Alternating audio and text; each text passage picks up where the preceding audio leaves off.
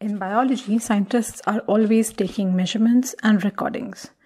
If you give them a test tube filled with unknown liquid, they want to know what is in it and how much. For this, they have a set of experiments called assays. Assay development is so common and valuable that it features as a skill in LinkedIn and might even land you a job. The number of assays known is staggering.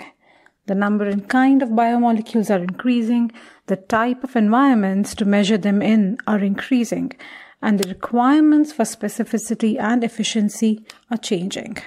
So the assays are constantly evolving and new ones are being developed to match or even set the pace of science. In this video, we will talk about a simple biomolecular assay called nucleic acid estimation.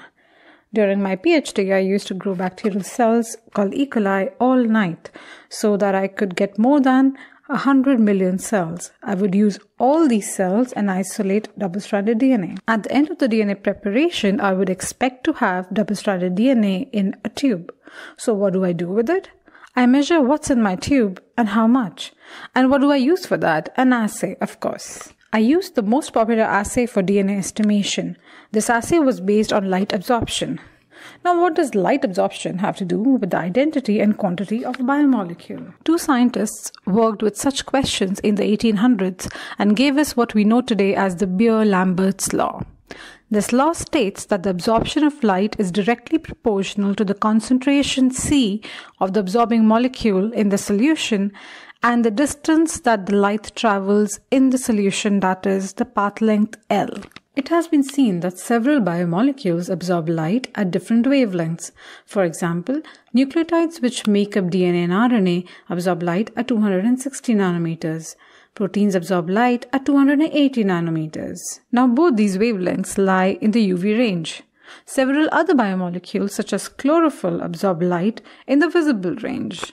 These wavelengths add specificity to these assays and in principle allow us to specifically measure absorbance by nucleic acids, proteins, chlorophylls, and several other biomolecules.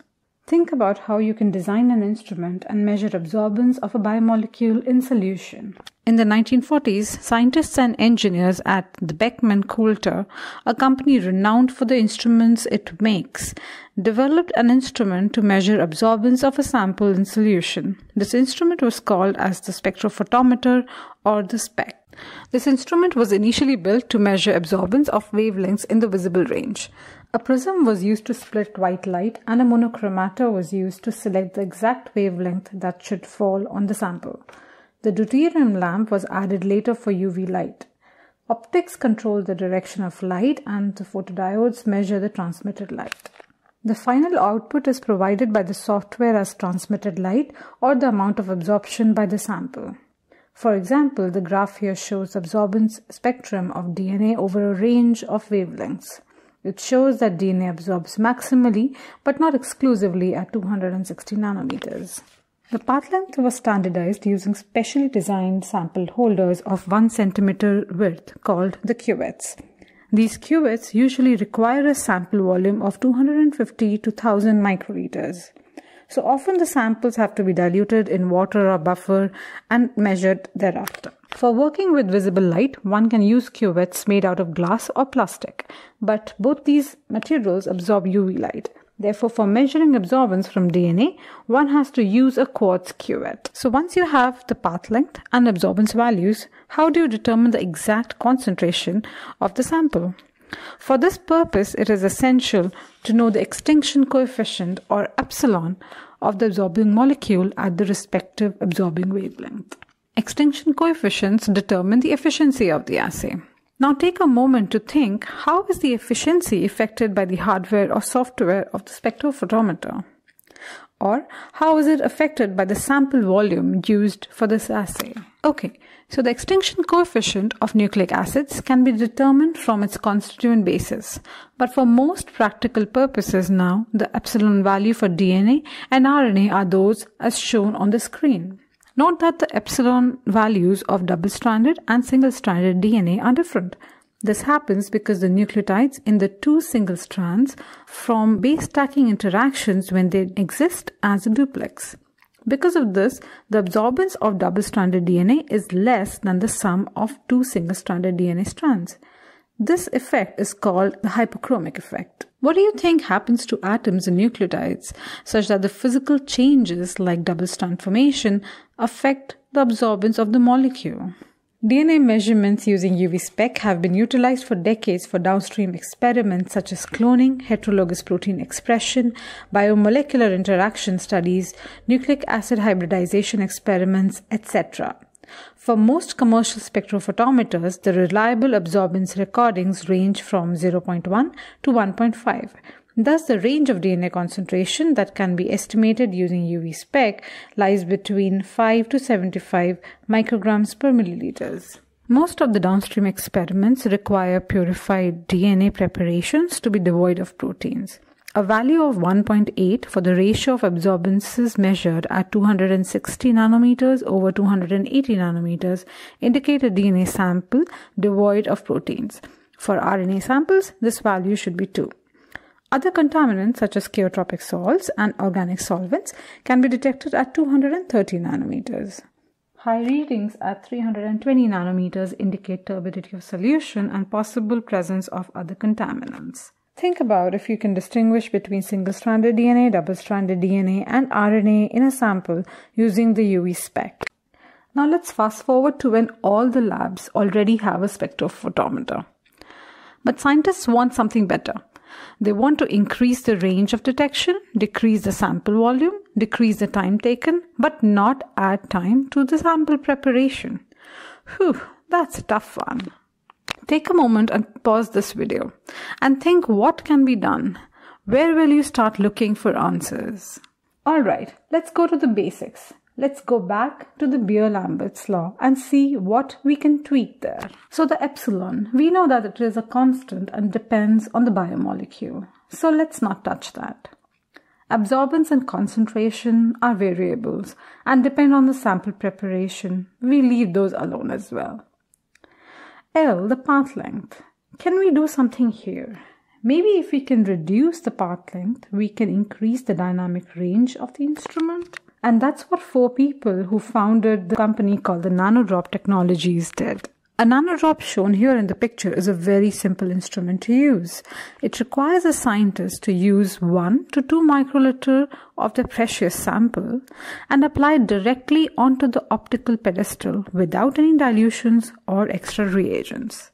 This drastically reduces the time taken to do the experiment, which means lesser sample degradation.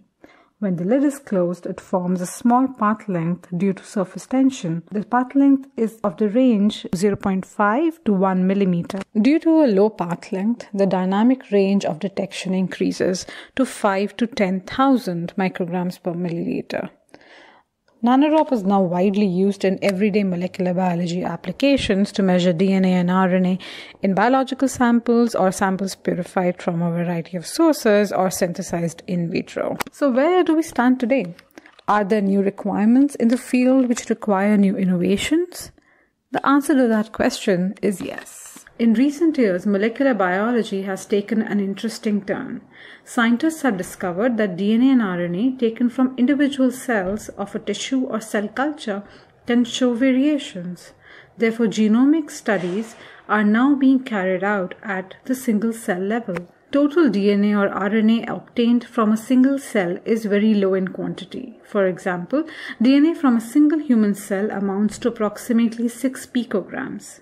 Therefore, for performing such experiments reliably and reproducibly, it has become important to develop assays with higher specificity and efficiency. In these experiments, it's also essential to distinguish between double-stranded DNA, single-stranded DNA and RNA, as well as between intact nucleic acids and nucleotides in a given sample.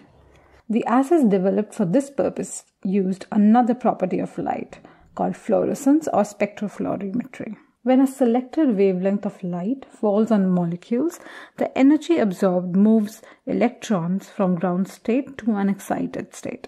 Before this electron returns to ground state, it loses energy in non-radiative forms as vibration and heat. Subsequently, the electrons return to ground state by emitting photons of light of a longer wavelength than the excitation wavelength. Both these wavelengths are controlled and detected using a spectrophlorimeter. Molecules which exhibit fluorescence are called fluorophores. Several fluorophores, for example ethidium bromide and cyanine-based dyes, are used for detecting nucleic acids. These dyes exhibit very low fluorescence by themselves, but upon binding to nucleic acids, they undergo conformational changes which increases their fluorescence by 20 to 1,000-fold. Fluorescence-based nucleic acid estimation assays, for example the qubit assay from a company called Invitrogen, can distinguish between double-stranded DNA, single-stranded DNA, and RNA in a sample. This assay is provided as a standardized, easy-to-use kit, and the scientist is not informed about the exact reaction reagents and chemistries. Nevertheless, this assay is now an accepted standard in the field of single-cell genomics. Think about how does one decide to communicate their discoveries as articles in journals versus patents. What are the requirements, advantages, and disadvantages? To summarize, here are the detection ranges and some of the properties of the methods we discussed in this video to measure nucleic acid quantities. I hope you liked this video, and if you did, you might also like to play a trivia game on Kahoot about nucleic acid estimation. So just click on the link below and get started. Have fun and goodbye.